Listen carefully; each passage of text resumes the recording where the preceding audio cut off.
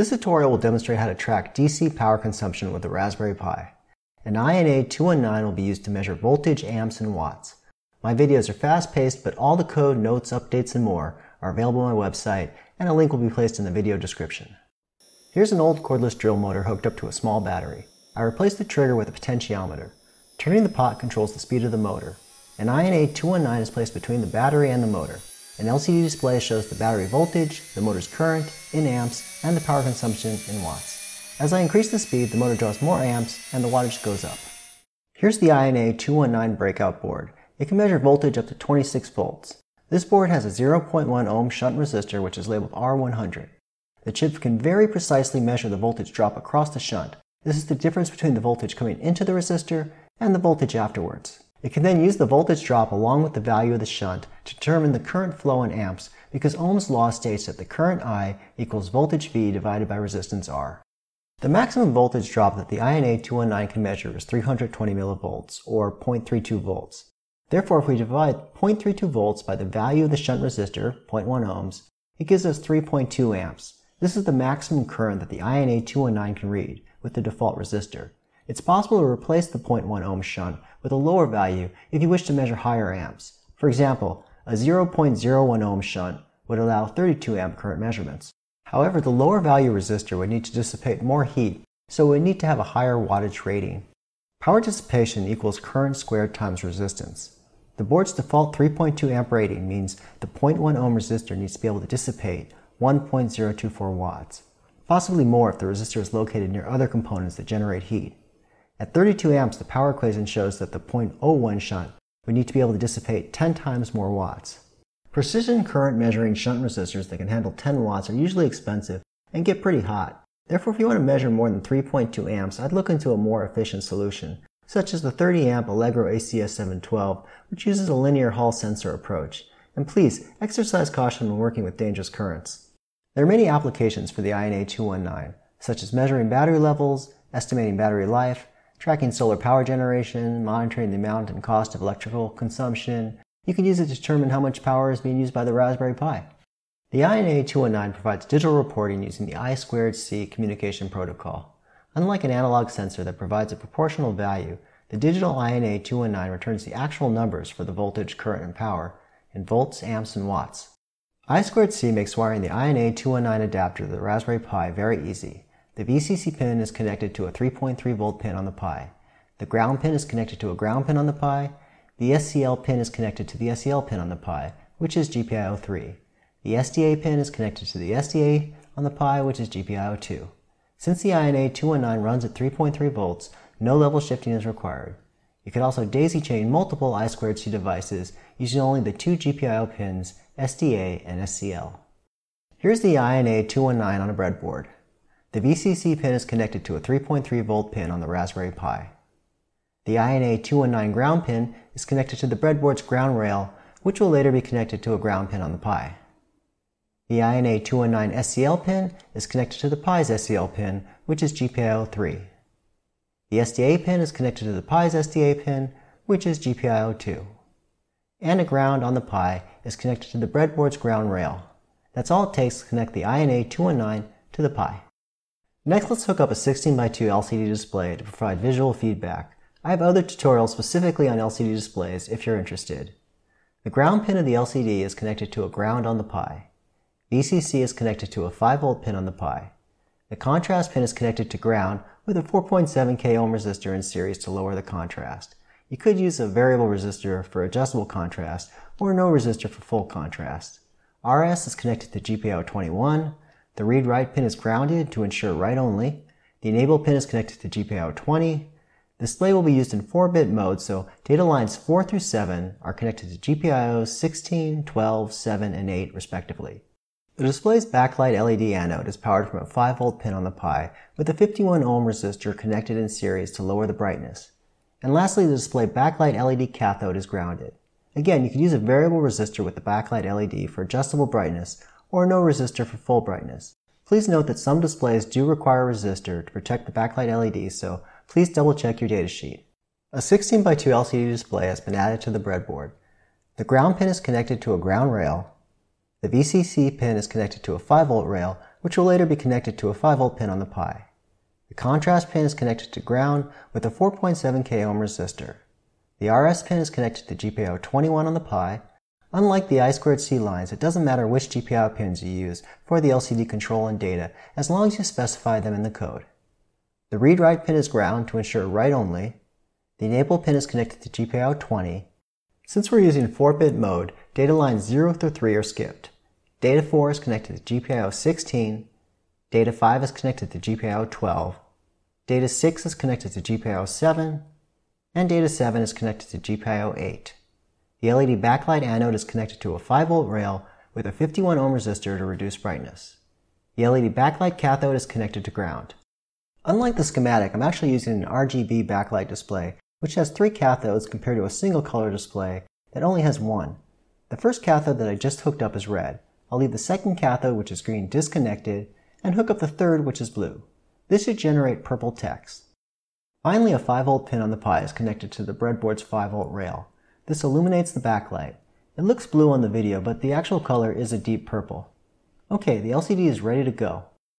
Connected to a bench power supply is an old 12V indicator lamp I picked up at a local surplus store. The lamp glows a cool emerald green. The voltage is only set to around 5V, and the supply's meter shows the current's around 350 mA, which is very inefficient compared to an LED, especially considering it's now running at half its rated voltage. The lamp will be a good test for the INA219. Added to the schematic are the indicator lamp and a 12V DC power source. The positive terminal of the 12V source is connected to the VIN plus connector on the INA219. Next, the VIN minus connector is connected to one of the leads on the indicator lamp. The other lead is connected to the negative terminal on the power supply. This closes the circuit and allows the current to flow. Finally, the 12V power source negative terminal is connected to a ground which is common to the Pi. In order for the INA219 to function properly, the power source being measured must share a common ground with the Pi. Red and black alligator clips are connected to the positive and negative terminals on my bench power supply. A red jumper wire is connected to the VIN plus terminal on the INA219 breadboard. The other end of the red jumper wire is connected to the power supply's positive terminal using the red clip. Now for the green lamp. One of the leads from the lamp is connected to the VIN minus terminal on the INA219. The other lead will go to the power supply's negative terminal. In order to share a common ground with the Pi, a black jumper from the breadboard ground rail will also be connected to this lead. The lamp lead and ground are twisted together and connected to the supply's negative terminal via the black alligator clip. When working with voltages higher than 3.3V, please be careful not to let the positive lines touch any of the pins on the Pi or the INA219 other than the VIN. It would very likely damage your Pi or INA219. Now for the software. I recommend starting with a fresh install of the latest version of Raspbian and Jessie, and it's always a good idea to run sudo apt-get update and sudo apt-get upgrade. This ensures your Pi has all the necessary software used in the tutorial. I tested several Python libraries for the INA219, and the most reliable one is by Crispy2. Configuring the INA219 optimally is a bit involved, and Chris's library makes it very easy.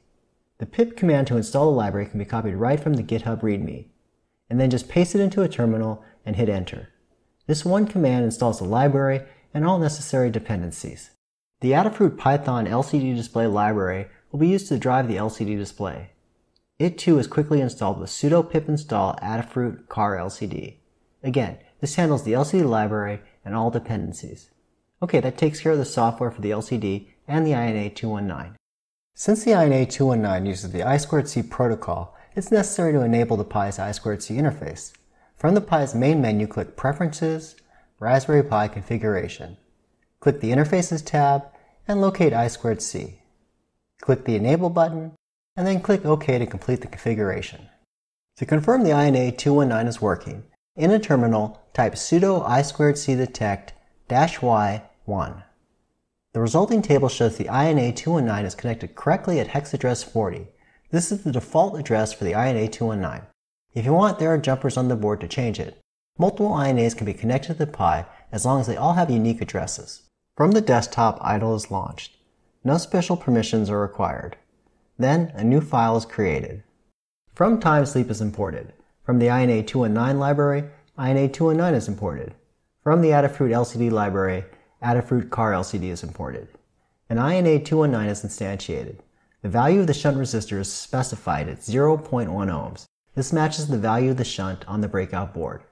Max expected is set to 0.6. This is the maximum current that you plan to measure. The result will be inaccurate if the actual current is higher than this specified amount, but in general, lower values will give you more accurate results. Therefore, you want to pick a value slightly higher than the maximum current of the device being measured. You can always set it high to get an initial ballpark reading, and then lower it to get better results. I already tested the green indicator lamp with a multimeter, and it draws about 0.56 amps at 12 volts, therefore 0.6 provides a safe margin. Address specifies hex 40 for the I2C address, which we previously confirmed with the I2C detect utility. The default is 40, so this parameter is optional. The configure method sets up the INA219. Voltage range is set to 16 volts. This is the full-scale voltage range. The options are 16 volts or 32 volts. Although the INA219 is limited to 26 volts. Since the indicator lamp is 12 volts, the lower 16 volt option is selected. Gain is used to program the INA219 calibration register in order to maximize the sensor resolution. Valid values are 1, 2, 4, or 8. Fortunately, Chris added an auto feature, which I'm using here that makes the setup even easier. Bus ADC sets up the bus analog to digital conversion resolution. 9, 10, 11, or 12-bit. Higher is better. Multiple sampling is also afforded for improved accuracy at the expense of slower reads. I don't care about speed, so I'm using ADC 128 SAMP for 128 samples at 12-bit, which will take about 68 milliseconds per reading. Shunt ADC has the same guidelines as the bus ADC, but for the shunt. Again, I'll use ADC 128 SAMP. Next, an LCD is instantiated. RS equals 21, enable equals 20, D4 equals 16, D5 equals 12, D6 equals 7, and D7 equals 8. Column and lines are set to 16 and 2 respectively for the 16x2 LCD display. The main program loop is wrapped in a try statement to catch errors. Variable V will store the voltage returned by the voltage method, which pulls the INA219 for the bus voltage. Variable I will hold current in milliamps returned by the current method. And P will hold power in milliwatts returned by the power method. The LCD display is cleared with the clear method. Message displays the bus volts and amps on the display. Message again with \n for the next line on the display. Here watts are shown. P is divided by 1000 to convert milliwatts to watts. The loop pauses for 1 second and repeats. The library also provides sleep and wake commands, which I'm not using. They can reduce power usage.